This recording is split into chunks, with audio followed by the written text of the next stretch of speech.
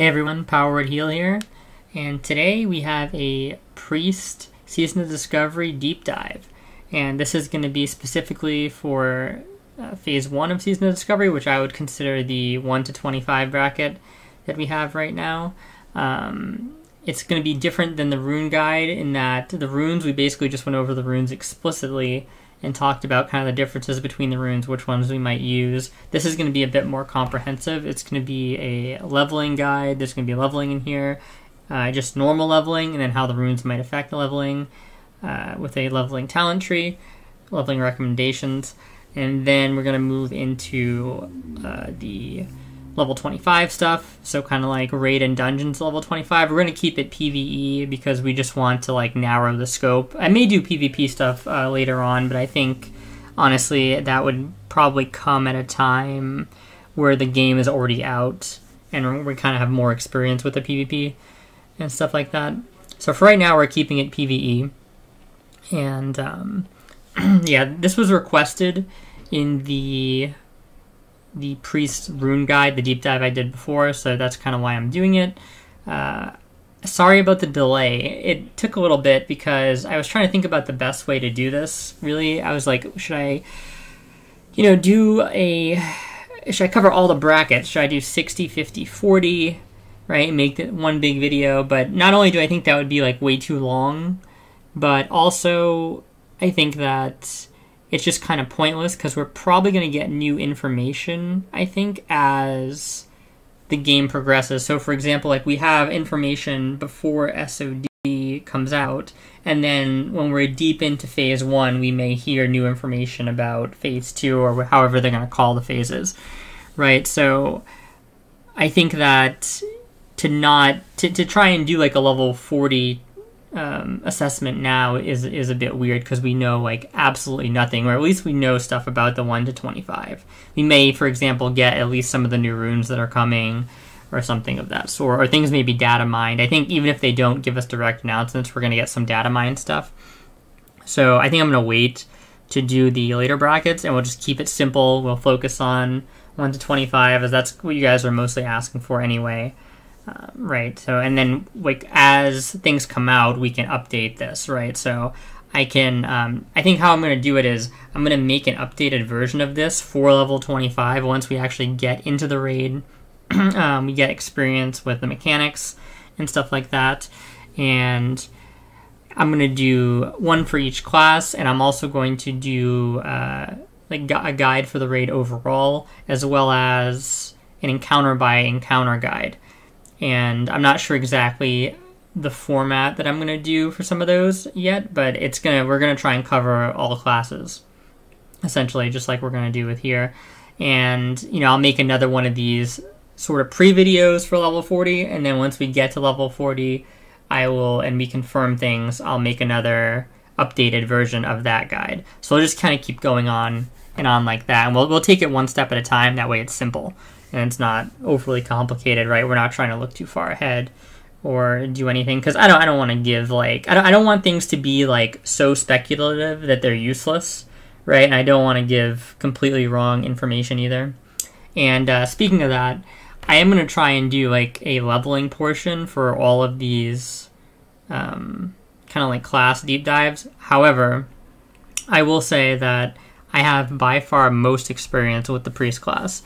Especially recently, I did a lot of hardcore priest leveling because I was doing professionals, and I found that I really liked priest as like a class to just level for a professional because it's very AFK, which is like kind of nice, like when you're just trying to get the levels in, you know what I mean? So I did a lot of experimentation with like what kind of like using different rotations and stuff like that, and how certain wands feel at certain points. So this is going to be a bit more of a comprehensive guide, and some of the other ones I'll make note of it in the guide, but they're just not going to be quite as fleshed out in the leveling portion, at least. I think the analysis in terms of the level 25 stuff should still be spot on, so you guys don't have to worry there. But I always let you guys know, like, if I'm not sure on something. Not that I'm necessarily sure about everything here as well, like, right? Like, a lot of things can change. We don't have all the numbers. We don't have the encounters.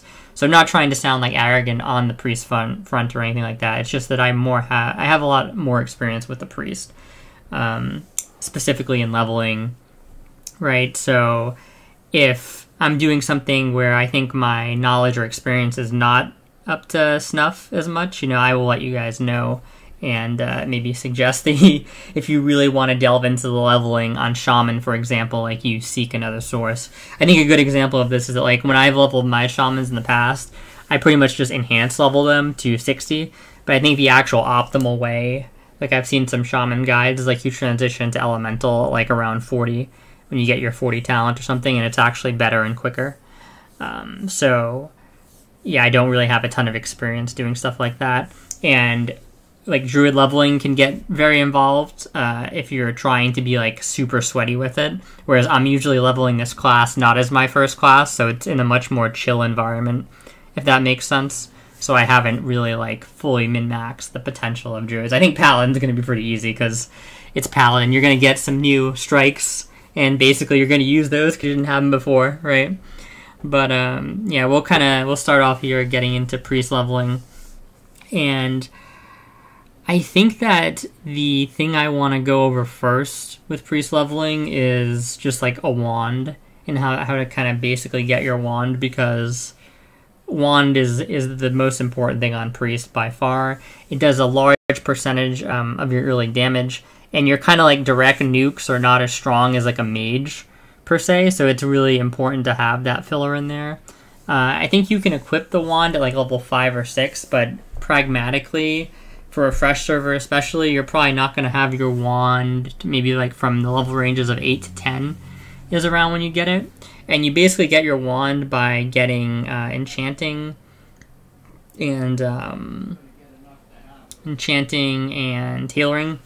And you want to get, I think it's like 40 linen cloth is kind of like the sweet spot that people tend to go for. And you craft, I believe it's like a certain robe that costs like a very small amount of linen cloth. There's like guides for this that you can look up. It's like really simple and really fast. But basically like you disenchant the guide, or you just disenchant the robes, and you get materials that you can then make the wands out of.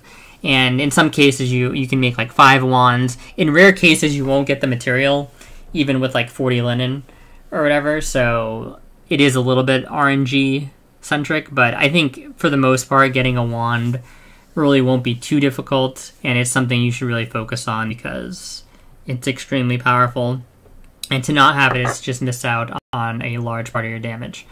And wands in general stay a pretty strong part of your playstyle, I would say, the whole way through really, but in particular even up and through the 40s, your wand is pretty good. It definitely is the most insane at like level 5 or 6. Like, so if you were starting a new priest on a server that wasn't fresh and you buy a wand off the auction house, you're going to see an insane like power spike in your kill times versus if you didn't have the wand at 5 or 6. But by the time you get to like level 40 or 50, the wand is doing much less of a percent of your damage, but it's obviously still important as like a supplementary damage component, right? So that's kind of like the spiel about wands and how important they are. And with that, we're going to move into the talent calculator, and we're kind of going to show you. So as you could expect, since wands are so important, wand specialization is basically the first thing you're going to want to max. Now, I would say the core for any priest leveling build is wand specialization and spirit tab. You can see I'll just max this so you can see this is a great bonus. Now there's sometimes debate within the community over like which one of these you max first, or do you like put, like some people do this, right? They do one, this is getting too cute with it, right? The reality is that the best thing to do is to max wand specialization, because wand is a extremely high percentage of your damage early. And I feel like it even starts to kind of like fall off somewhat quickly. So therefore, like, you really want this as soon as possible to maximize the damage at those lower levels when the wand is strongest. It's still going to be strong into the 20s and stuff like that, into the 30s. But having this with like a good wand, especially at I think level 11 or level 13 it is. I believe it's 13 actually. You can get the greater magic wand or something of that sort, and having like 3 or 4 points in this at level 13, it's like 4 points, right? Because you get the 10, 11, 12, 13, yeah. And then having that wand, you'll have like an insane damage at that point. So you really want to maximize damage in that spot. And then after that, you come over and you max Spirit Tap next. And these are definitely the core abilities or the core talents for priest leveling, because there's nothing else that's really going to compare to the power spikes you get with either of these. The regen is just incredible. And the fact that you're able to regen while casting still is also really nice. And we're kind of going to get into the nuances of that in a little bit. But outside of that, so we have 6 points left. Now, one thing you could do is you could say, like, well, I like inner focus, right? So I'm going to basically get inner focus. But the problem is, see, inner focus is thought to be really good, and it is really good, because the thing with Spirit Tap is that you notice how even though you're getting half the benefit while casting, it's still kind of like you're nerfing yourself a bit, right? Whereas if you use this and you make it so that your mana doesn't, like, you basically didn't use any mana to cast the spell, it doesn't count as a cast, right? So your mana regen actually continues with Spirit Tap when you're combining it with Inner Focus. So a lot of people would like look at that and they'd be like, oh, you know, like Inner Focus it's got good synergy with this sometimes. It's a 2-minute cooldown, but you're not necessarily always going to have to, or 3-minute cooldown, sorry, but you're not necessarily always going to have to be healing yourself anyway, right? So it's great for those moments where you can heal and it doesn't interrupt this. The problem is, if you look, you're level 25 here already, right? So it's basically kind of useless to shoot for that because you're already leveled at that point. So instead what you want to do is you kind of want to put, I would say, at least 1 point into Shadow Focus, and probably 2 points, especially at this like level bracket, just to make sure you don't get any resists. I think both 2 points in here, you should have like a 1% resist against pretty much every mob you're going to be fighting. And then, I mean, I guess technically if you're trying to kill things like above your level at 25, you could invest more into this. This would be by far the best spell to probably invest into, but I think, you know, for now, this is pretty good to have 1 or 2 points in here. I'm probably going to put 2. And then after that, I would say it's you only have 4 points left, right? So it's pretty much up to you where you want to spend your points. I think a lot of people, the no-brainer is going to be to dump 2 points into Improved Shadow Word Pain. And I don't think that Improved Shadow Word Pain is bad at all. But as I'm going to break down some of like the leveling rotations, you'll kind of see maybe why I won't be putting points into this. Or I'm not really sure if I will or not at this current point, but I'll kind of elaborate on the pros and cons. But basically what I want to say is that if you look at a bunch of other priest guides, right, you're going to see people take this for sure, I think, in the leveling spec. And I don't think it's a bad talent, like I said. However, it's a great time to point out that whenever you're doing anything, whether it be in gaming, in life, in sports, etc., right? Always, always, always, it's totally okay to follow a guide like this. And, you know, especially if you're newer, you're looking for a place to start. That's why people come to these guides, right? They want to get a jump start. They kind of want to get caught up to speed. And it makes perfect sense. It's completely logical. But if you are, and for some people, the amount of efficiency doesn't really matter, right? So, you know, at the end of the day, putting points in this or not is not a make or break decision. It's not going to make your leveling terrible. It's probably not going to make your leveling great.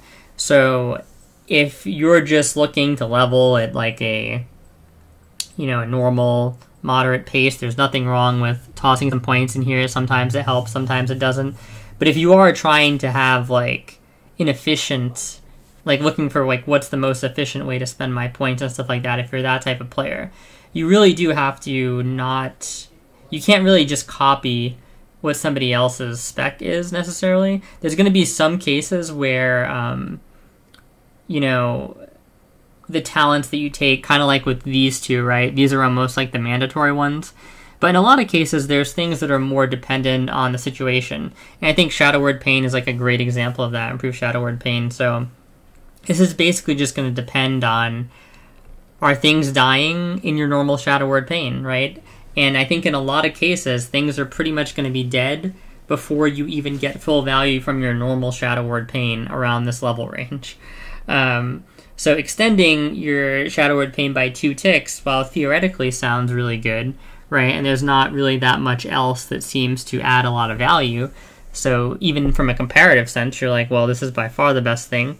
But it may actually be, in fact, doing nothing for you if the mob is already not surviving to the end of pain, right? So I think the best thing I can say when looking at guides, and like there's going to be a lot of guides for Season of Discovery, not just mine. You're probably going to look at mine, other people's, and stuff like that. And it's always good to take in information, but don't ever be afraid to like question the person or, you know, kind of like think things through for yourself.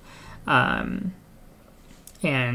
if something is like clearly not working for you, you can see that you're clearly not getting benefit, and somebody says to take it, then just don't take it, right? It's that simple in a lot of cases. And I think this is going to be one of those talents where, depending on how you're doing your rotation, like some people are going to benefit from it, some people aren't. So just kind of keep that in mind while you're leveling, and if you think you need more duration, take it. If you don't, you don't. I will say that, you know, this brings you to around level 23, and that is when the mobs start to get a little bit tankier. So you have a greater chance of this being effective at 23 than it would be at like, you know, 17 or something like that, right? If you had put 5 points in here off the rip, or 16, and then put 2 points in here. So I do think it has a better chance that you're getting it around like 23, but still it may not be that useful. And then for your last points, you can put them in like anything. You can put them in Martyrdom, wouldn't be bad. You can put them in Imp Shield if you wanted to, or Imp Fort. You could put it in Imp Shield if you want. You could do this. This is I think, like, honestly, this Martyrdom or this is going to be pretty good. But at this point, to be honest, you only have 2 levels to go, so it's not going to be really that big of a deal. And stuff like this, while it's good, you're probably not going to be casting a lot of heals like during the actual fighting, so you're probably not going to get a ton of pushback. And if you do happen to need to cast heals and you die, it's not really a big deal because it's not hardcore, right? You're probably not going to be dying very often as priest, so 1 death or something not really going to set you back. So yeah, you can. I think another thing too is maybe you could put some points in Blackout as well, which would maybe be decent. But yeah, I think this is basically the core, and then you can kind of go and do what you want from here, right? So now I'm going to break down like the leveling rotation, I would say. And like a lot of this is going to depend on the type of wand you have, right? And kind of like what you're looking to accomplish, whether it be questing or grinding. I did a lot of testing with grinding, which I think tends to be the better type of testing, because if something works with grinding, it's going to work with leveling, right? Like basically any type of rotation used for grinding, you can actually just add things to it and it makes it better for leveling. And the reason for that is because when you're leveling, you're typically not killing as quickly or like chain killing as fast as you are with grinding. So you can afford to put more damaging spells into the monster and deplete your mana more, go mana negative, how I would call it. And you're still going to be fine, because by the time you're running from one mob to another, you have more of a chance to like recover that mana, especially with Spirit Tap being active, right? Whereas like if you're grinding, a lot of times you really do want to hit that sweet spot where you're not, you know, it's not going to be worth maybe casting that extra spell to get a little bit more damage when it's really hurting your mana pool. So I think basically up until you get your wand, you are going to be, you know, casting Smite and then casting Pain, and you cast a shield before that. And then you're probably going to cast another Smite, and then you're going to see the mob's HP, and if the mob is low, you're just going to finish it with autos from your mace. And if the mob isn't low, you put another smite into it. The reason why you want shield in the early levels is basically just so that your smites can actually not get pushed back, right? Because you're not going to have a wand early on. So being able to just get the damage out through smite is strong. Unfortunately, you're going to have to drink a lot before you get your wand. It's just kind of like the reality of the situation. Priest is not really a good nuker, and although Shadow Word Pain is a good dot overall, it's just not particularly effective at like a super low level. In some cases, it may be worth even looking to see like how many ticks of pain you're actually getting. So having an add-on that shows the duration of pain is really good, because you can see the duration as the mob is dying. And if you're noticing that the pain is dying with like 3, or the mob is dying with pain having like 3 ticks left or something like that, you're probably better off casting another smite. I mean, you can do the math yourself, right? Because you can look at how much damage your pain does on the tooltip, and then look at your smite, and then check kind of like the mana cost. And even doing some quick like napkin math in your head, you can kind of work out like, okay, like I should probably just smite here or something like that, right? It's really not that complicated. So it's something to just to keep in mind, right? Because some people have this tendency of like, oh, I have this spell, so it should always be used, right? And that's not necessarily true in every case. So it's always best to just kind of check things out yourself. But that's probably going to be how you're going to be approaching the early game. And once you get a wand, it's probably going to be like a smite into pain into wand. And a lot of times that will make decent enough use of your Shadow Word Pain. Like it'll get it kind of close to using all of its ticks, so it's pretty mana efficient. And then your wand still doing a large percentage of the damage there. And the idea is basically that there's this concept with Priest called the 5-second rule. And I made a video when I was talking about the rune, when I did the rune video, sorry, I talked about the 5-second rule a little bit. And the 5-second rule there, I basically was kind of overlooking it, saying it's not really something you use a lot at endgame, because we were talking about endgame. But to be honest, for leveling, that's where you do want to implement the 5-second rule as much as possible. And what the 5-second rule is if you haven't casted in 5 seconds, your regen gets a bump. You can think of it as like that. Like there's a state where you can still be in combat, but if you haven't done an action like casting, and it's completed casts, I believe, is the actual thing. So starting casting a spell won't incur this, but completing the cast will. So yeah, that will like interrupt your mana regen essentially. And if you don't cast for 5 seconds, you get that bump in mana regen. So the nice thing about the smite into pain is that it kind of ends your casting sequence kind of early, so that your regen starts kicking in earlier. So yeah, you took some mana to shield smite and then pain, but as soon as the pain gets on the mob and you're auto attacking it with the wand, like you're already gaining mana back 5 seconds after. You know what I mean? You're at the full capacity you can be for regenerating in combat.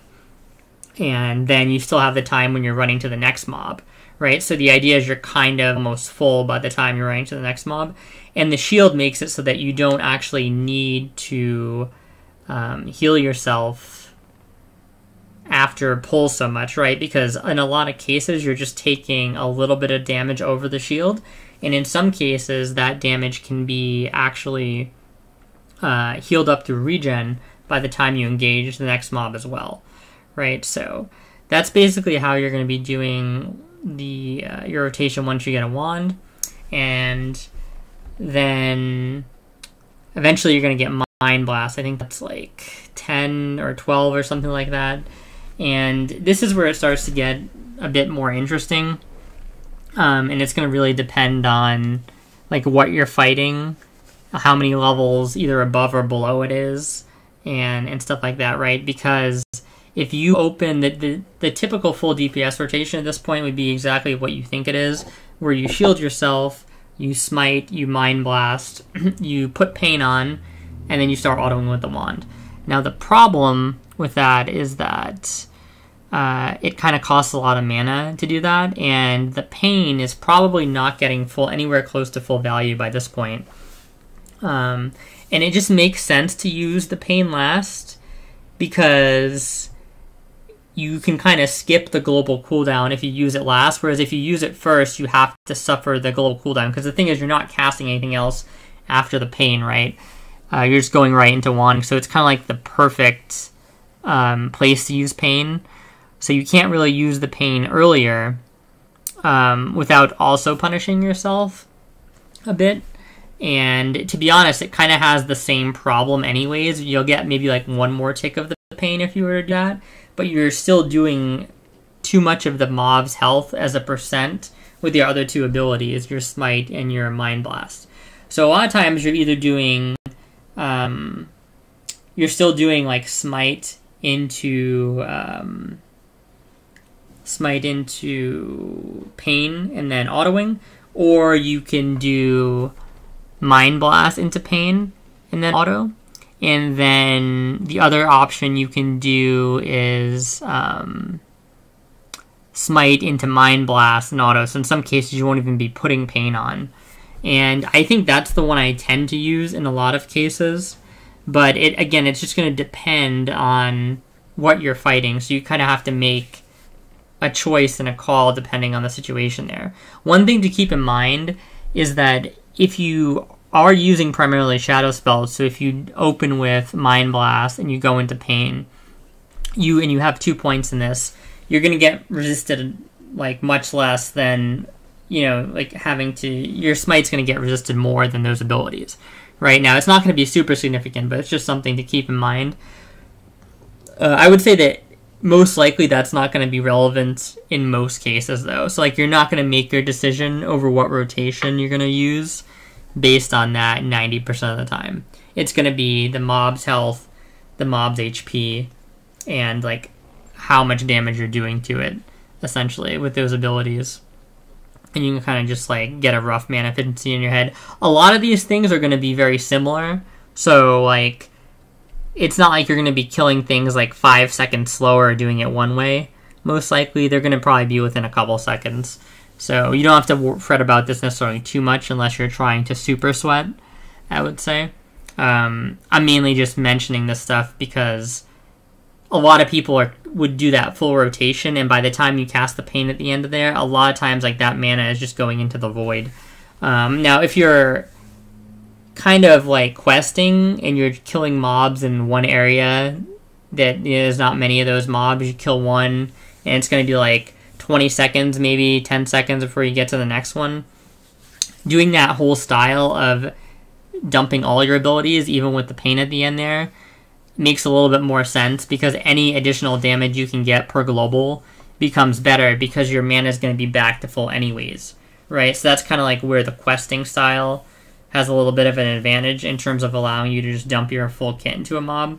But even when you're questing, in a lot of cases, you're still going to be killing things fairly fast, and I think that it's probably better to just kill things like efficiently rather than to dump everything in there, right? And then like the next part of the chain comes with Holy Fire, which is level 20. And once you get Holy Fire at level 20, you're going to start using that to open. And then a lot of times what I do is Holy Fire into Mind Blast, Pain, and then Auto. Because keep in mind, now having those the extra spell in there is a bit more important because you're level 20, so the mobs, your wand is doing like a less percentage of the mob's damage overall. Like every hit is less percent of its health than it was at like level 12 or something like that. So it also is probably the time where your actual wand itself is going to be falling off because you're probably not going to have access to like, there's a blue wand that you can get, I think at like level 16, but you're probably not going to have that on Fresh Start. You know what I mean? So if you might be stuck with a level 13 wand still, and now you're kind of going to be starting to feel it a bit. You may have to be incorporating more spells in there. So that's typically how I would go about things. But you could also, theoretically, if you needed more damage, you could go Holy Fire, Smite, Mind Blast, Pain.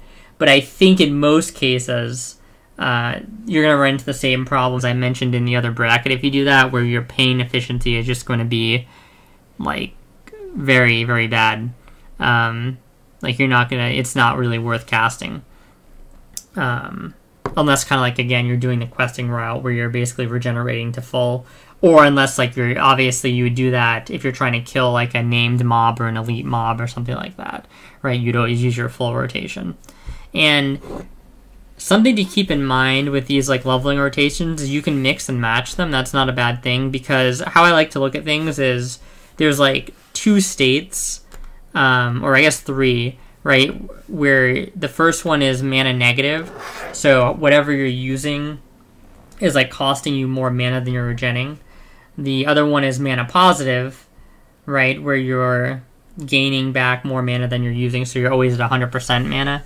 And then there's mana neutral, right? Where you're basically spending the same mana that's, like, you're regenning it perfectly, essentially. And the idea is you want to try and get as close to mana neutral as possible, I'd say, in most cases, but sometimes you're not really gonna, it doesn't work out perfectly where you have that rotation where you're able to just be, like, mana neutral, for example. So what you can do in that case is you can start out with the mana negative rotation, right, where you add that extra spell in. So even though it's not giving you that much damage efficiency or mana efficiency, you are killing at least a little bit quicker while you're doing those types of rotations.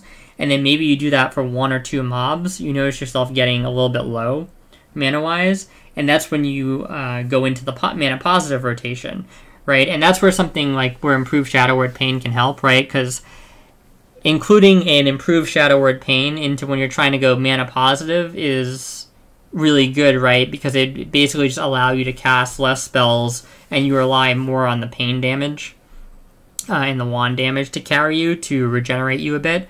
So you can kind of do, like, more bursty pulls, and then once you get low, you switch to that mana positive style for a couple pulls until you, like, kind of close to maxing out your mana, and then you rotate back. I would say, like, you never really want to be sitting at 100 mana, but at 100% mana. However, like, there are some cases in the leveling where you are pretty close to what I would consider being mana neutral, where maybe you're regenning slightly more mana than you're spending. And in those cases, I feel like it's pretty much fine to just use that rotation all the time if it's easier, right? Because it's so close to that line, you're basically sustaining it, like, almost perfectly, that being at 100% mana is not really, like, a terrible thing, because to not be at 100% mana would incur a large penalty to your mana. And you can always kind of do that as well. Like, if you think you're even just a little bit mana positive, you can dump for 1 or 2 mobs and then just go back to that slightly mana positive rotation in order to eventually bring you back up to full, and you just repeat the cycle. So that's kind of how I approach leveling. It's very dynamic, and it's like you should be, like, looking at your spell book. Specifically, you're going to get different ranks of these spells, and that's part of the reason why it's difficult to give you, like, a very solid rotation, because when you combine the ranks of the spells with the levels of the mobs that you may or may not be killing, depending on if you're grinding, if you're questing. Some people are using Rested XP, where that would be, you know, if everybody was using Rested XP, you could provide an easier guide for that, right? Or if everybody was grinding these specific mobs at these specific levels, you could provide an easier guide. But that's not going to be the case, right? A lot of people are just kind of, like, freeballing it, or they're doing a mix of grinding and questing. So to really cover all bases, I'm just trying to give you the tools and make you aware of certain things.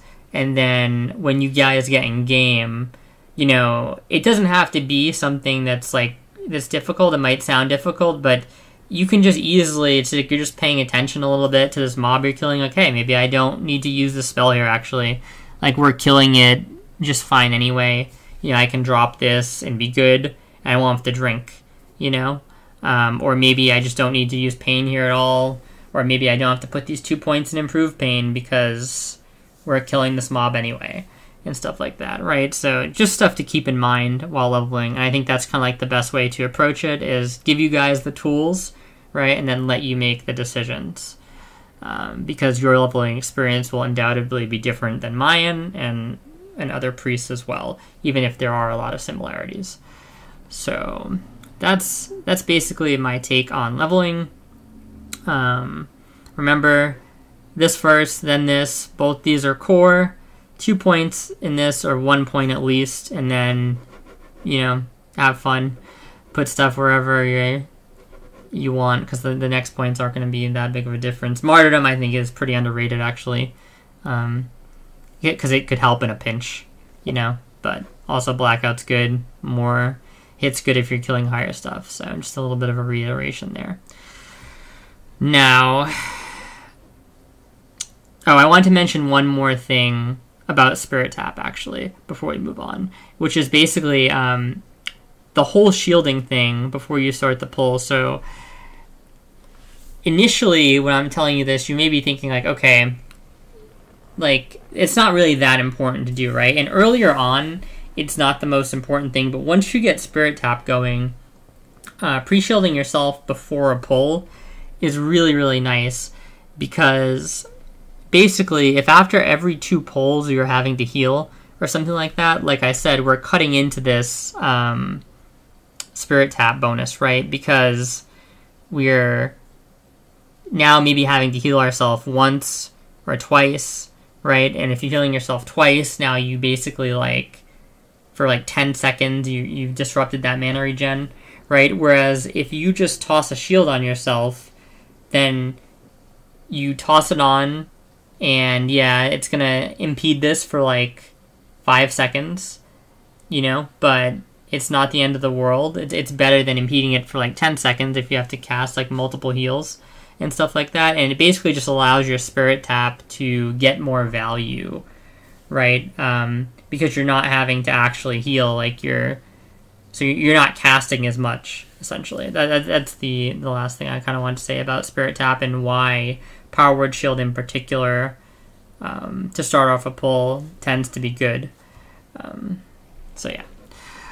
We can now talk about level 25. So I think we're going to actually stay on this page for a second, because we are going to go over potential, like, specs first. And I kind of have like 3 of them, I would say. I'll get into like I'll tell you the kind of weird one first, and then we'll go into like the stronger one. So here's the thing about Spirit Tap, right? I think this ability can be very good for dungeons. I personally use this for dungeons up until like, I think pretty much like the whole game, honestly. Well, I think it was really more like ZF was where I was noticing that it was kind of like starting to fall off.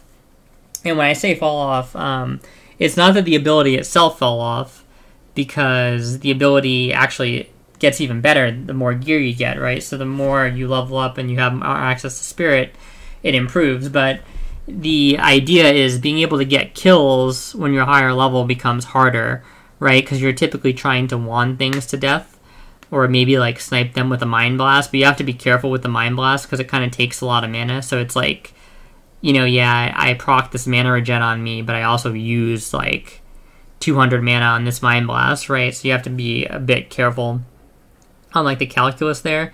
But yeah, I'd mostly try and like finish things off with my wand in dungeons in order to proc this. And at about the time of Beyond ZG, it gets a little bit difficult to do that sometimes, because the wand just does such a small percentage of like a 40-some elite mob's HP that it's just more likely to be killed by somebody else. And unless people are like super into facilitating you, which most of the time they're not going to be, even though it is more efficient, right?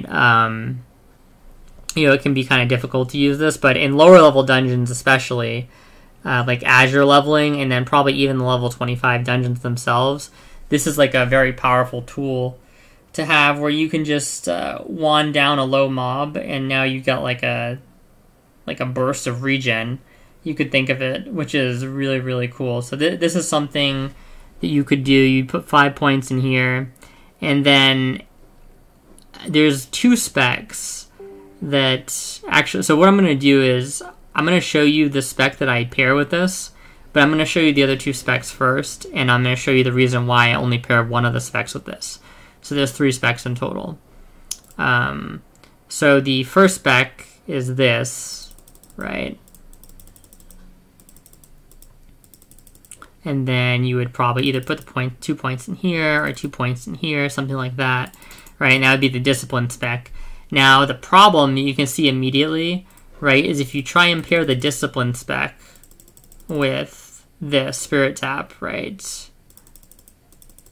then you can't get meditation, which is the whole point of going disc. And if you get meditation, you can only put 2 points in this, and you're already level 25 when you have this, right, and it's only 40%. So this doesn't really work well, I feel like, with the discipline spec, because the whole point of getting it is meditation, really, right? And you're not able to get that, or if you are able to get it, you're sacrificing most of the spirit tap, or you're getting it super late. So if you are going to use the spirit tap spec, I would do something like this, probably. Yeah, where this would be, so it's like holy and then shadow, right? So you start with the 5 points in spirit tap, and then you go into the holy tree, because that way the whole point of this build, well, there's a couple points, is divine fury and inspiration, but realistically you're not going to need inspiration for dungeons, and so the main thing is that you've got your 5-second reduced cast time, and you actually still get that. You're still getting use out of the cast time even starting at level 19, right? You're making it lower. So that's kind of like what I would do there, if you are going to go spirit tap. Now, I think for raids, this is going to be probably difficult to use, because the mobs are going to have a lot of HP because they're going to be 10-man elites, and I don't know how many ads you're going to get during boss fights, right? It might be okay during trash, but I think it might just be better to have like a more well-rounded spec overall. Because I just don't... If you could consistently execute mobs, if people are letting you kill those mobs with a wand, then I could see it, but I just don't think that's going to be the case. People are going to want to finish things, move on to the next pack, etc. So you're probably not going to be able to get a ton of kills, and it's just going to have to be a decision you make when you get to level 25. And if you think there's like an opportunity to try it out, you can try it out. I think a lot of the respec costs are going to be adjusted, they mentioned, in this season, so that you can mishmash things around a lot. That's kind of like the point of the season. So that's going to be cool. So, in a worst case scenario, you could try this out, and if you're not able to proc it by killing mobs with your wand, then you just switch to one of the more normative specs, right? So I'll do the discipline one first, which is this. And obviously the point here is getting meditation, right? And then after that, I think I would put 2 points in Imp Renew to round out the spec, because I feel like getting just crit isolated is not that big a deal. This seems like the obvious choice because it's actually 2 points, but unless there's a boss that is giving you significant unavoidable pushback, I don't really think you take this, because there's no... there's, like, you shouldn't really be getting tons of pushback to begin with in a raid-type setting, right? So I would just put the points in Imp Renew and be greedy, but you can obviously pick this up if you want. Now, do I think this is, like, the best spec, right? Probably not. I think especially going into the dungeon, it's, like, going to be the worst spec, which is the most important time. Because once you have gear, you're probably going to crush this dungeon anyway. So obviously this spec has kind of like the scaling aspect, where this is allowing your mana regen to continue while casting, right? So the more spirit gear you get, the more powerful this becomes. But, I don't really know if we're going to be doing BFD speed clears, I don't know if that's going to be like a super big focus. So, yeah, I mean, this definitely could have, I guess, some potential as a spec if you're kind of like geared out and really focusing on spirit. But keep in mind that at the end of the day, it is only 15% of the mana regeneration, right? So it's tempting to be like, oh, well, that's the only mana regeneration you have, right? So it's like you got to take that, but it's still a small amount, keep in mind, right? And you have to directly compare it to what we're going to be sacrificing on the holy side. So I think this is, it's fine if you want to play this, but I don't think it's going to be strong going into the dungeon. I think the other spec's going to be stronger. But I mean, realistically, you're going to be able to heal these dungeons as kind of like whatever you want, you know? But I think especially going in there with greens, you're just not even getting much benefit out of meditation as well, you know? So, yeah, let's go and do this. So, I'd probably do, again, like, you know, you put the 2 points in here if you encounter a fight that's annoying. It's going to give you pushback. If not, you put it in there. Divine Fury.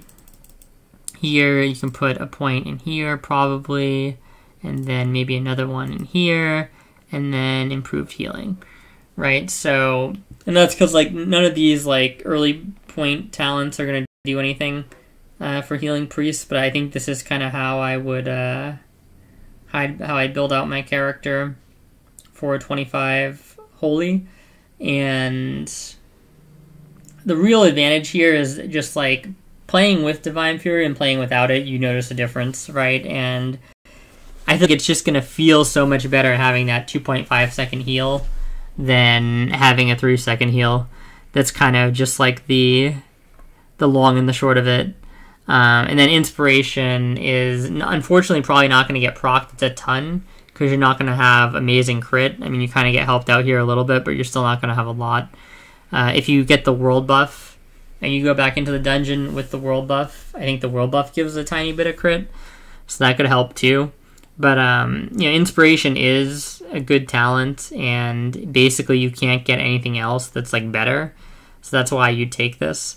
I don't think it's going to be necessary or anything like that, so I don't think it's going to be like, oh, we need, like, a bunch of priests for Inspiration stacking or anything of the sort. But, yeah, I definitely think this spec overall is better, mostly just for Divine Fury. And then this is kind of like a nice little extra bonus. And then, hey, you're cutting your mana costs a little bit here, right? But it's not going to be super helpful. This is going to be useless unless you're actually using Holy Nova a lot. And the only reason why we really have a point in Holy Nova is because there's not much else to put a point in there, right? It's probably worth it to have this just in general. Because the only, like, you would basically put a point in here, here, or here, or here, which none of these are very effective. So having this, the off chance you need it, is good.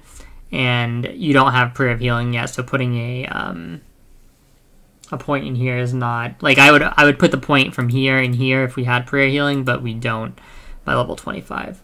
So, yeah, that's how I finish that one up. Something you guys might be wondering is I think in both of the specs I took Improved Renew. And there's sometimes, like, debate over taking Renew, or people will be like, only the Renew Priest takes the Renew. I think, like, have the concept of a Renew Priest is not really a thing, and I can make that video at some other point. But I think that Renew is a good spell, it just has a lot of limited use. But I think that, you know, would I rather have 15% extra healing on my Renew, or would I rather have 3% crit? I think I'm taking 15% on my Renew every time. You know what I mean? So, and like I said, you don't need to take this in a lot of cases. So, assuming you don't need to take this, then you definitely take Imp Renew, right? If you need to take this, then there's more of an argument to be made. But I would still just put the points from here into here, and I'd do, like, the first, so it'd be, like, to get to the next row, it'd be 2 and then 3. I'd do that over taking any crit at all. Because I think that in the situations where Renew is good, it's really good. It's just that there's not a ton of situations, but having the extra healing on it for when the situation is good is always nice. And I think 10-man's Renew is going to be a lot better than people think, potentially. At least, depending on kind of like the gear we get and stuff. So that's basically like the talents. This is the one that I would use primarily, and then you could do the discipline one when you get more gear or something if you want. Yeah. So let's look at some of these spells. So I filtered it by Holy, by level 1 to 25, and I'm going to kind of go through and just talk about the stuff that we're not going to be using, most likely. right out the gate, right? So Power Word Shield, you're typically always going to use the max rank of Power Word Shield, so you're probably not going to be using the lower ranks, because typically the point of Power Word Shield is that you are using it to stop like some sort of mechanic or to save somebody, or to pre-shield, right? So because it's not an efficient heal otherwise, so there's no point in really like down ranking it, if that makes sense. I guess like the only idea would be like having another version of it on your bar, in the sense you didn't have the mana to cast the other one. But aside from like a super niche situation like that, you're pretty much just using max rank Power Word Shield, and just having max rank on your bar would be fine. So you don't need to worry about the other ranks of that. Rank 1 Lesser Heal is just going to be too... I think it's just going to be too weak to really do anything. I mean, you could do some like spotting with this, but in reality, I feel like you're kind of just padding / trolling in a lot of cases. You know what I mean? Like that heal will probably, like whatever you're putting back, if it's that amount, it probably doesn't need to be put back, or it'll be put back at a later date by some other spell or something like that. And you're kind of just incurring your 5-second rule thing, right? And by spamming all the time, which at max level you tend to do a lot more spotting and more spamming, but at this level, like especially when healing dungeons and stuff, you just don't have a lot of tools in terms of good gear or good talent, stuff like that, and you don't even have access to all your spells, so you don't have access to a lot of plus healing to help with downranking and stuff. So making the most out of your mana is like a really important part of early game healing, I think. And spamming a negligible heal spell in order to, that basically is taking you out of the 5-second rule all the time, is just probably not the best thing to be doing. So moving on to Lesser Heal rank 2. This one, a little bit more application. It's only a 2-second cast, so it's going to be a little bit faster than your other spells. I think if you're going to spot with anything, it's going to be probably Lesser Heal 3 or Lesser Heal 2. This one is just, I think, a little bit too... I think it's just a little bit too low. You know what I mean? The amount it's actually putting back. It's... I don't know if it'll be significant enough. But you could try using it. But I think that Lesser Heal 3 could definitely be used for spotting and stuff like that. But again, I don't want to overly rely on something like this. Because I'm kind of wanting to, like, let people get chunked and then heal them back with a larger heal, right? So I can sit out of combat, or not out of combat, but out of casting time for a longer period to allow myself to regen. That's typically how I'll play, like, the lower levels. And it's going to be easier to play like that because in a 5-man, you're the only healer, so you don't have to worry about anything getting sniped. And in a 10-man, you're probably going to be, like, one of 2 healers. So there's a lot more communication you can do on stuff like that, right? Like, you can be like, I've got the tank, and then you can kind of cancel cast, like, a higher rank heal on the tank or something like that. So I think that these lesser heals, I'm just not super convinced that they're going to be, like, super useful. But we'll have to see. I mean, we'll definitely have to see. Like, it's really just a matter of, like, how much the average HP people end up when they're semi-decent raid geared, and then, like, how much damage they're taking from miscellaneous mechanics, how much damage the boss is hitting the tank for, etc., and stuff like that. But I wouldn't expect to be using these a ton. If so, maybe the 2nd or 3rd rank. The renews, I think rank 1 renew is just off the table. It's just too low, right? Like 45 on a duration, 15-second duration, that's pitiful. Rank 2 are kind of in the same territory, where that's not a big heal over the duration, right? And I think the problem is it's like, okay, so this does 100 healing, right? And it's 65 mana. Versus this is 45 mana and basically does 100 healing. Now, obviously, you can have more of the other renews out and they're healing at the same time, right? So there's the greater HPS potential there. But I just don't really see, like, they're going to be a situation... I don't really see it, and you're going to benefit from the increased renew talent, right? But I don't see that there's going to be a situation where you're going to be having to cast a ton of renews to, like, keep up with raid healing. I just really don't. You know, if that is the case, then maybe we revisit this in the next video, but I think for the most part, you'd actually just be better off using lesser heal rank 2 there, even, right? If you need to heal 100 damage, it's, like, less mana, and, yeah, and it's like, has a less chance of getting sniped or something like that, right? So I think rank 2 renew, a little bit sketchy. Everything else here, obviously, like Dispel Magic, you're just going to use when you need to use, right? Cure Disease, etc. Flash Heal. So this is something I kind of wanted to talk about in relation to the new runes, because we talked about Serendipity being, like, the best... I forget what slot it is. Let's bring it up, actually, because I have it here. The best chest slot thing here, right? Yeah. So, I think with,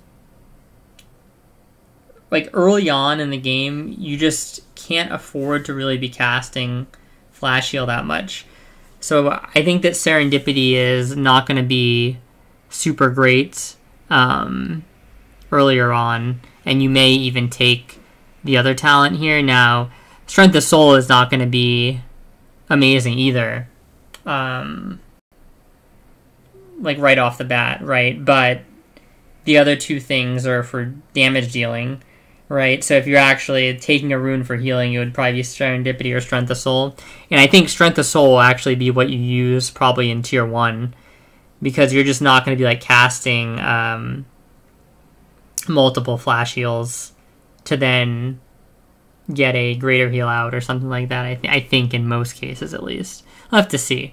But the thing is, like, typically the reason why I think Serendipity is going to be really good in the late game is because you can use, like, a down-ranked flash heal that isn't costing, like, a ton of your mana to then get access to those really mana-efficient heal spells a lot quicker.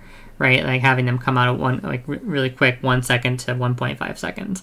But the problem here is you can't really downrank because Flash Heal is rank 1 only. Like, that is the first rank, right? And it costs a decent amount of mana, as you can see.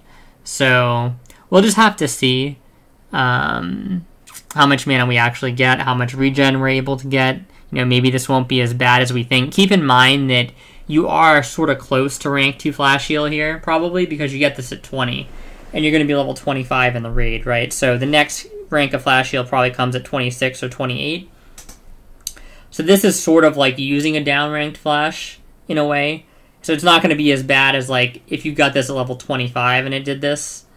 And it cost more mana and stuff like that, and maybe healed a bit more. But it's probably...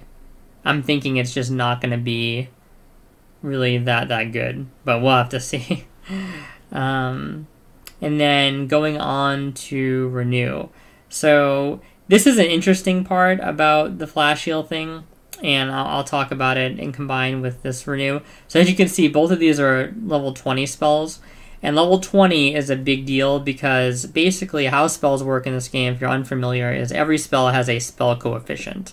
And what the spell coefficient does is it's basically a filter that allows Blizzard to dynamically adjust how one spell versus another benefits from either healing power or spell power.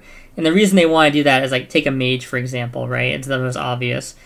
They want their Frostbolt single target damage to scale as they get a bunch of gear, right? Maybe it starts out, let's just say that it starts out at, like, 600, and by Nax they wanted to get 1200. Completely arbitrary numbers. I know it's probably not that, right? But, you know, they're like, oh, well, we'll give them 600 spell power by the time they get to Nax, and that'll take care of that. You know, it'll basically be doing 1200 damage at that point. Now the problem is, if you don't have spell coefficient, Arcane Explosion's also getting directly 600 spell power. And Arcane Explosion, unlike Frostbolt, isn't target capped, right? And it can hit a bunch of targets, and the value you're getting on that spell power is just way too much.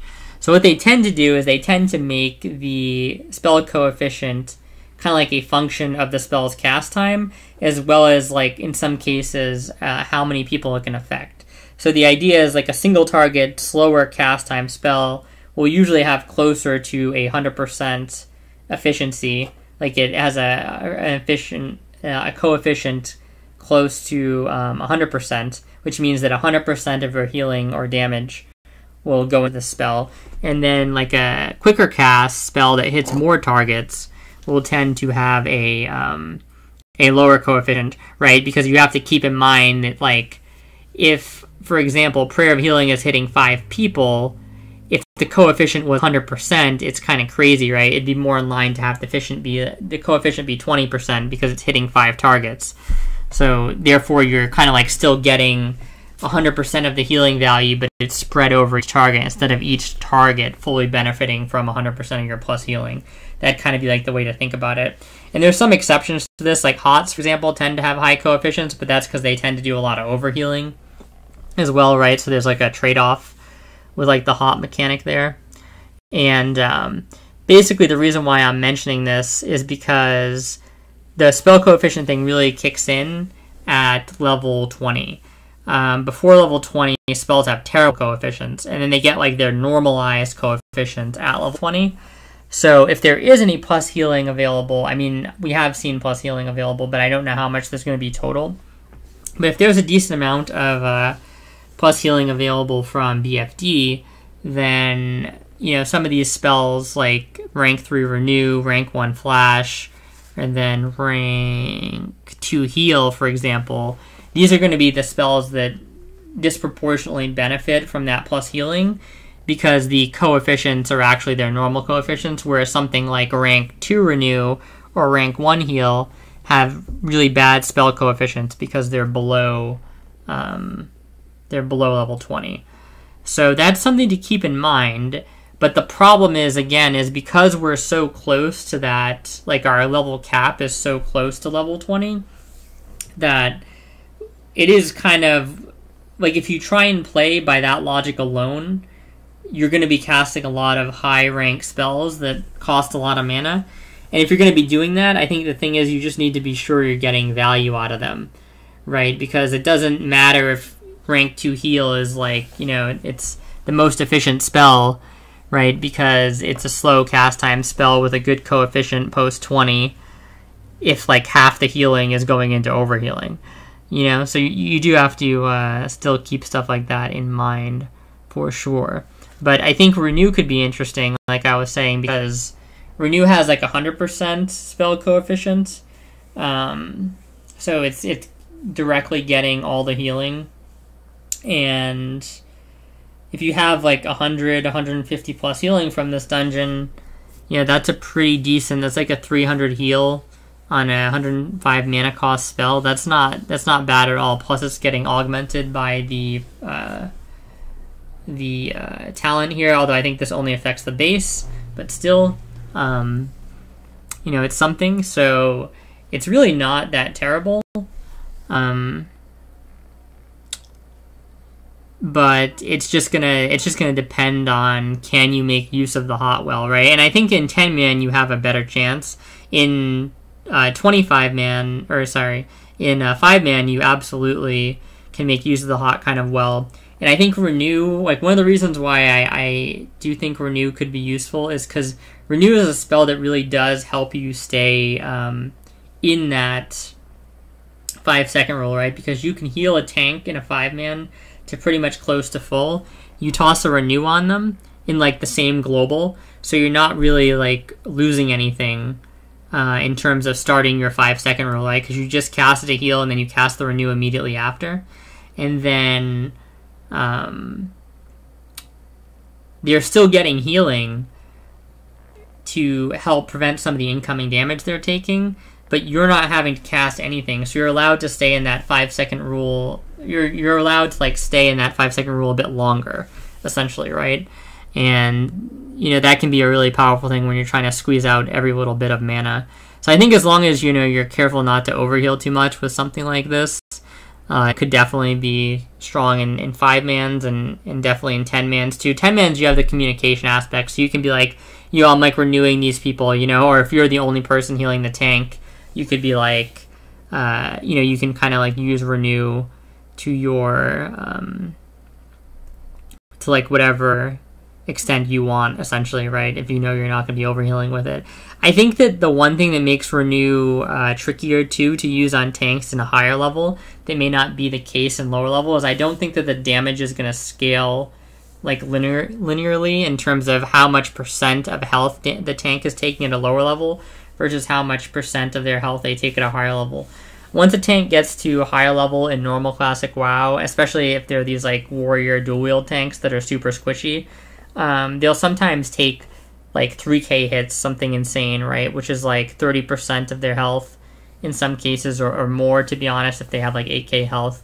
They'll take these like huge hits from crits and crushes and stuff like that, and those types of hits make it really hard for Renew to be useful, because even if your Renew is ticking like 400 on that target, it's just not enough, right?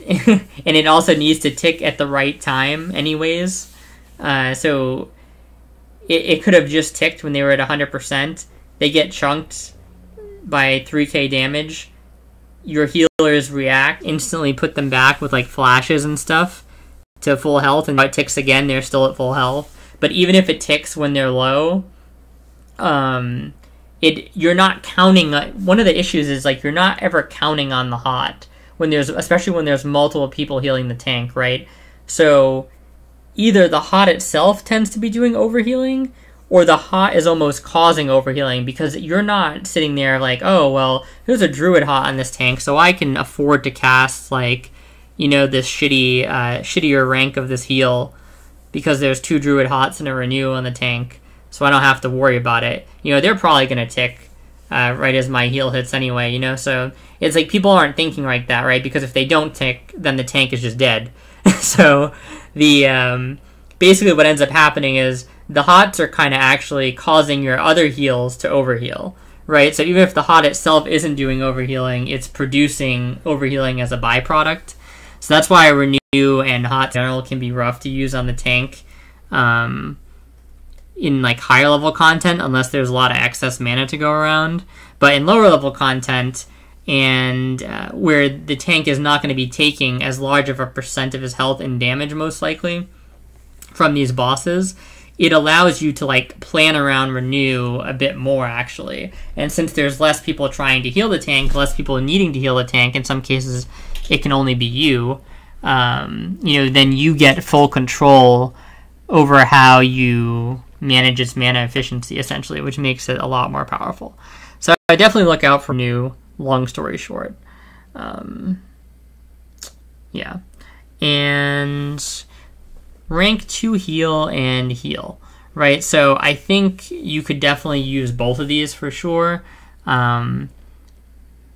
I could see rank 2 or rank 1 heal being more of like a spot case scenario, kind of like this lesser heal. And then if you're healing a tank, I honestly think using this is not terrible. You basically it would kind of depend. Like, if the tank is taking a reasonable amount of damage, you may just kind of have to almost constantly cast like rank 1 heal, right? If he's taking a consistent amount of reasonable damage. But if you can let him kind of sit for a bit and take a couple hits and then start casting the heal, something like this might be really good, because it allows you, again, just to stay not casting for longer, help you regen a bit of that mana. And keep in mind, you're not going to have all the tools you have at 60 to regain mana, right? You don't have dark runes and stuff like that. You only have your lower level mana potions and maybe like a recombinator or something like that, whatever they're called, a recombobulator. I forget what level those are at. You might have like the early ones available, but they're very weak, right? So you're not going to have a ton of opportunity to regenerate a lot of mana. So yeah, definitely something to keep in mind there. So I think maybe like the tank healing sort of spell, and then, you know, combined with this, potentially, depends on nature of the fight, how much damage is going out, stuff like that. And then this will be kind of combined with this would be like what you use for spotting. And then renew, you could either kind of like do some raid healing with it. You tell your other healing partner, like, you know, I got these people, I got renews on them, like, don't worry about them. Or you put it on the tank and combine it with rank 2 heal here in order to stay out of combat or stay out of casting for even longer and get more mana gen. Right, so I think that's kind of like basically the breakdown of the spells. And one thing about that playstyle of staying out of casting even longer is the better you do that, like the more it hurts this meditation spec, right? Because this is benefiting you while casting. The more time you can spend out of casting, you don't really need this. And you can kind of spend more time out of casting when you have a quicker cast heal, because now you feel more comfortable playing it a little bit riskier, right? Because you can always respawn that half second quicker than you could before, right? When you have a 3-second cast heal, you're a little bit uncomfortable, like letting somebody sit for a bit. But when it's a 2.5 second cast, it's not quite as bad. So yeah, that's basically the old abilities, and then we'll kind of go into the new abilities, and then we're going to touch on just, we're going to go back into this sheet really quick and just talk about maybe how some of these other things would affect the leveling process. We will cover that last. So we'll kind of end it out with leveling. So penance, this is going to be the choice between, let's see, just to make sure, yeah, penance and circle of healing. So again, I think this is just going to be, you know, is there enough AoE damage going out, and like what is the mana cost on circle? Because I feel like circle will be a mana efficient heal, but it's like, is there going to be enough damage to justify it? And if there is, you still have to be careful when casting this sometimes, because, so think about it this way, like a group just gets chunked out from miscellaneous mechanics, and eventually they're at like 50%. You could circle of healing them to basically 80 to 90%, right? And that would basically top them off. But the question you really have to ask yourself is, do they need to be topped off in that exact moment? Because this seems like it's going to cost, I think this actually got changed to 28% of base mana or something like that. So it's going to cost quite a chunk of mana. And if they don't need to be put back right away, you may actually be better off in the short term spending that mana on the tank and like letting maybe like a druid with hots or something like that, or a paladin that has beacon that's spot healing, you know, cover those other members in a slower manner over time rather than instantly putting it back. Because the heal is mana efficient on that amount of targets, right, if it's getting full value. The problem just becomes that even if something is mana efficient, it can still take too much of your mana. You still have to be cognizant of your own mana and know like where it needs to be in that exact moment, right? So that's like one of the things I'd worry about with Prayer of Healing early, is I'm just concerned how detrimental it's going to be on your mana pool when you don't have a lot of regen. So you may have to use this like really sparingly, which could just make penance better, especially if there's not a lot of situations where this is useful. So we're just going to have to see like kind of how the raid damage comes out and stuff like that, because it could be a converse scenario too, where like if a group is taking heavy raid damage and you do need to heal all 5 people at once, then this becomes the best spell in the game, right? Because nothing else allows you to do that, and you would lose those people and they would die. So it's just going to depend on how things come out. I don't think that's going to be the case, though. I doubt there's going to be like mechanics like that do insane raid-wide group damage. But yeah, if you don't use that, then I think, you know, penance is obviously going to be used for spotting people who are in trouble, helping you catch back up on tanks, spotting, being like another emergency bot for the tank and stuff like that. It's kind of nice because it allows you to play again towards that style of maybe letting the tank sit for a little bit, and you just have an extra tool if things do go bad, things start trending towards like, oh, I need to catch back up on somebody, then you can just always use the penance. It's in your back pocket, and you can use it when you need it. It allows you to play a majority of the time a bit more stingy and aggressively, I guess you could say, or conservatively with your mana. And then you always have this to kind of like bail you out, would be like the thought process, right? So that could be interesting. Powered Barrier versus Prayer Mending. So I think you're just going to be taking Mending like all the time, and you're basically just going to be casting this constantly. The only, like, basically as soon as it's off cooldown, and is like done getting its value, you want to be casting the other one. Assuming there's damage going out, but that's obvious, right? So like you're if they're only the tank's taking damage, you're not casting this or something, but assuming any reasonable amount of sustained damage is going out, you're casting this. It's going to be one of your most mana efficient heals. Yeah, I think it's pretty much just you're using this whenever it's up, when people are taking damage. And then, you would maybe swap the barrier on fights where you saw that you really needed something like this. I don't think there's going to be a lot of fights that require this, but we'll see. It's kind of a long cooldown, because keep in mind, classic fights tend to be very short. So, yeah, I don't know how much value we're really going to be able to derive for this, but this is going to be like a wait and see thing for sure. We're just going to have to see how the fights play out. And then we'll go back one more time into the top one. So yeah, just to reiterate, I think you are going to be using Strength of Soul more often, probably, than Serendipity, just because you're not going to be using Flash Heal a ton. However, if you end up getting enough mana regen, or the fights last like short enough where you're able to pretty much use Flash, then Serendipity automatically becomes better, right? So it's just a matter of like, can you realistically use a decent amount of rank 1 Flash Heal via mana constraints? If you can, then Serendipity is the better rune. If you can't, then Strength of Soul is like by default the better rune, even though it's not insane.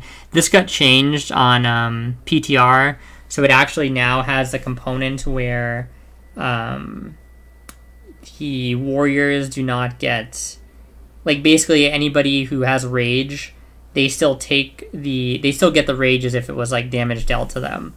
So that's kind of a good thing and makes this a bit more useful than it was before. But again, it's just going to depend on Flash Heal and if you can use it right.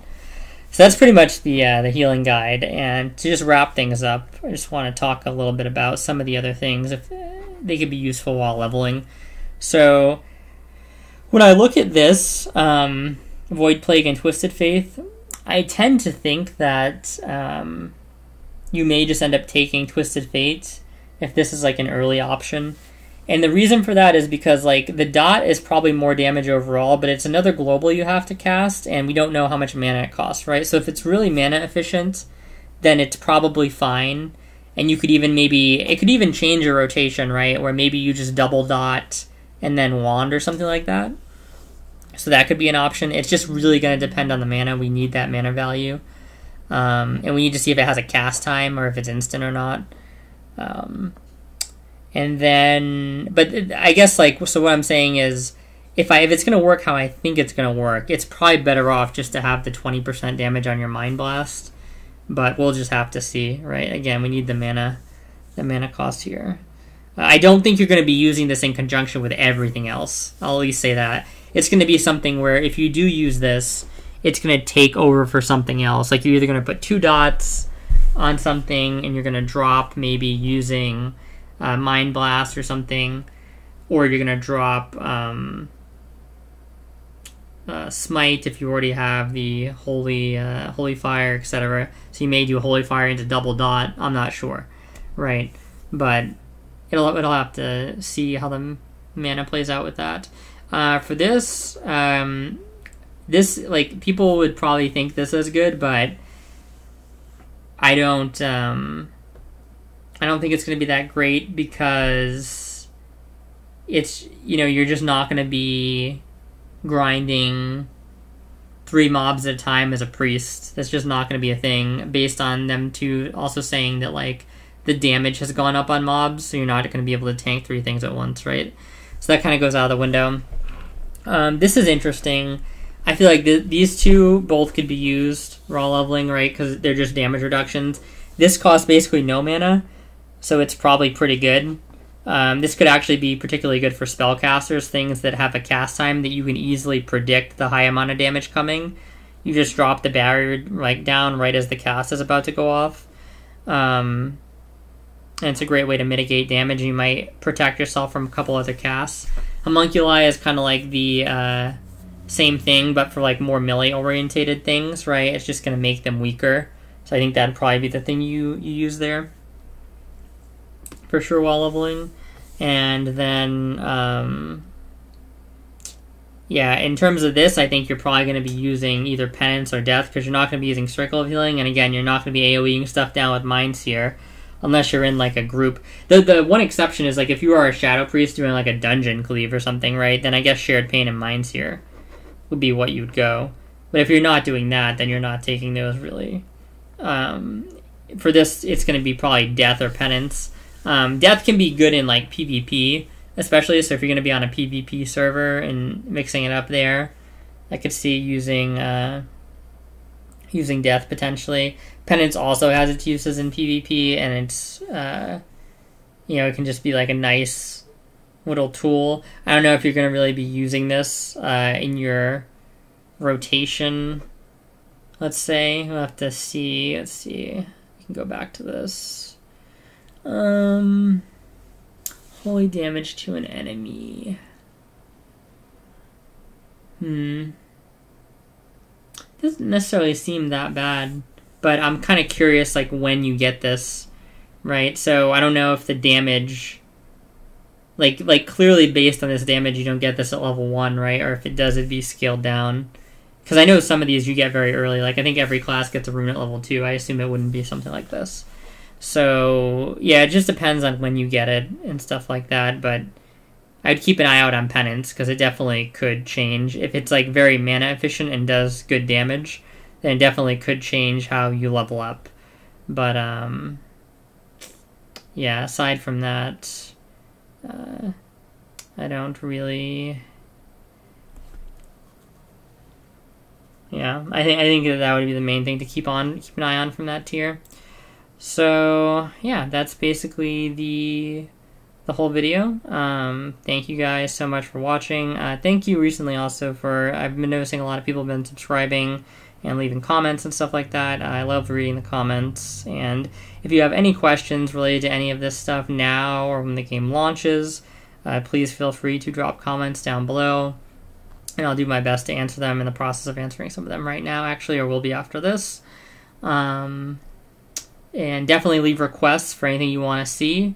Like I said, I'm going to be doing one of these for each of the classes, so don't worry about that. But if there's any other type of content, I think I'm going to make a video on my thoughts of GDKP, which is a little bit non-healing related, but I think that should be fun to talk about. So I'm going to talk about that maybe next, or maybe finish the class guides and then do that. And yeah, if you liked this, like, comment, and subscribe. It really helps the video. Obviously, if you didn't like it, you know, you don't have to do any of that. But I appreciate you guys, and thank you for the support. And we'll talk to you next time.